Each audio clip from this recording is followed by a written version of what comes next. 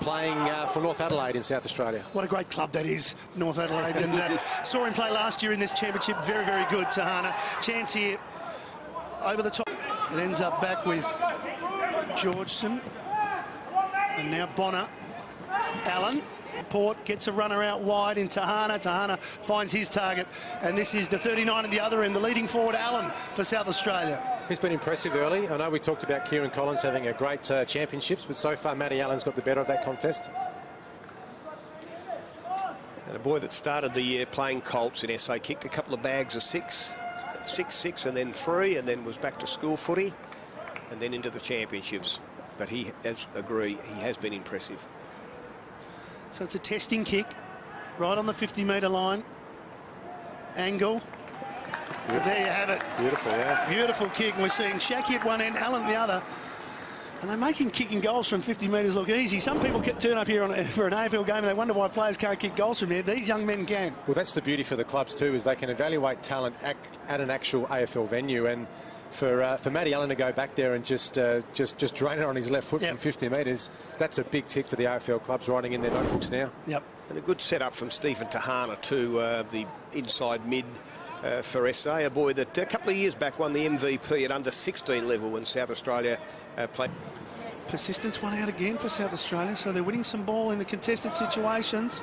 McKenzie tried to tap it over towards Allen. He goes down on it. Got to be careful there. He's won a free kick for in the back. I think it was there too. Just a little bit clumsy there by Kieran Collins. Just fell into the back of Allen when he was over the football. So we saw Allen with a nice leg before. Now take a look at this. He just sort of drops into him there. Yeah.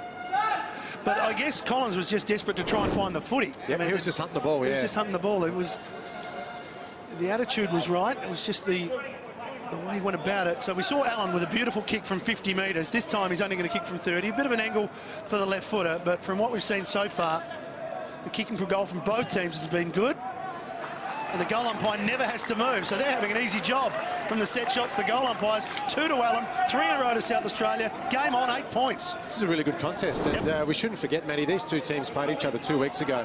And Kieran Collins, number 37 for Vic Country, was probably the best player on the ground that day. So today he's had his colours lowered a little bit by Matty Allen, but he's got a fantastic character, Kieran Collins. He'll definitely bounce back. And that's the beauty of this format now, the home and away format that sees the 6 games played and the chance to actually learn about your opposition, get your match. This is a coaching panels, get the matchups right, and for the kid. Maybe 2 or 3 weeks away if he continues his upward trend at the moment. So, but he's really pleasing. Like, he's got some real blue skies. This week he finds himself playing in the National Championships for South Australia, but he's also played league football for Glenelg already as a 16-year-old. So he's had one of those seasons where he's playing under a lot of different coaches. Would have been in a bit of trouble if they got behind him. That's a lovely kick. And Allen, yeah, nice. He did well. He just made good position, but the kick was a beauty. It was from Cone. So Allen for his 3rd. He's been good at kicking for goal, so he hasn't let himself down or his teammate given his opportunities. He's kicked 3, 2nd for the quarter for South Australia, and he's doing his prospects no harm whatsoever. It's been good today, Matty Allen. He really has been using his body well in marking contests, but probably along with Snelling, South Australia's most influential player on the ground. Yeah, it was a clever kick, wasn't it, though? Put it right out in front. Not much Collins could do there. Lovely mark. Well, they're in this game, Matty. 4 goals. Well, certainly their effort since 3/4 time would show that they still believe they can win the game. Well, their tackle count is they're plus 15 on the country, so they've had 57 tackles. So the effort certainly